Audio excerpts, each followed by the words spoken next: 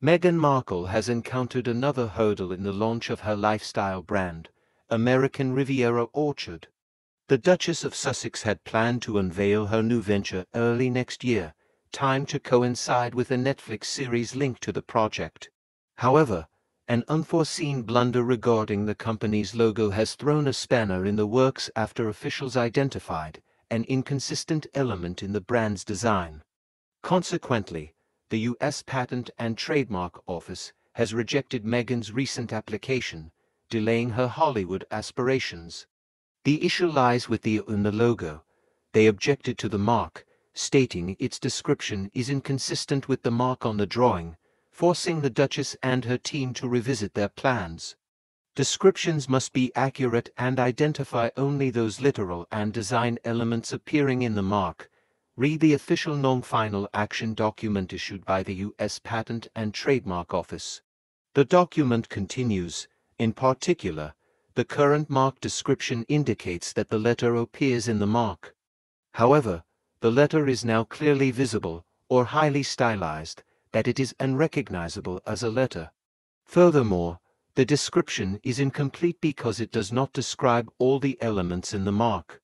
The document recommended some necessary modifications. The following description is suggested.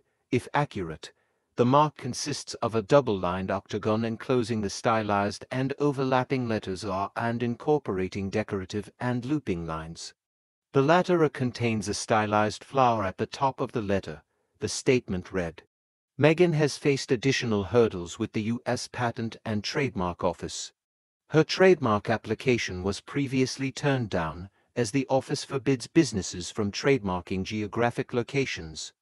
American Riviera, the nickname for the Montecito area where Meghan lives with Prince Harry, may undergo a name change. An insider hinted that Meghan's team are currently considering alternative names.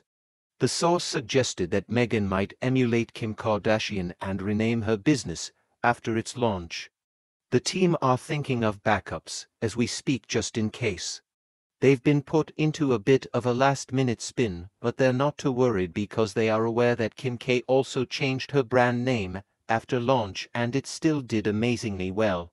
Meghan Markle was reportedly left feeling humiliated after an alleged snub from Kris Jenner.